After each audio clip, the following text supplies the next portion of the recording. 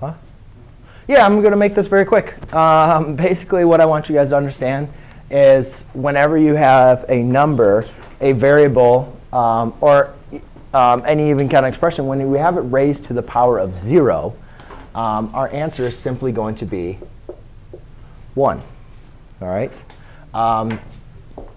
It's not going to equal 5, or it does not equal 0. And if you guys look at this, 5 squared is going to be 25, and 5 cubed is 125. Well, if you're going to go in the negative direction, 5 to the negative 1 equals 1 over 5, and 5 to the negative second is equal to 1 over 5 squared, which equals 1 over 25.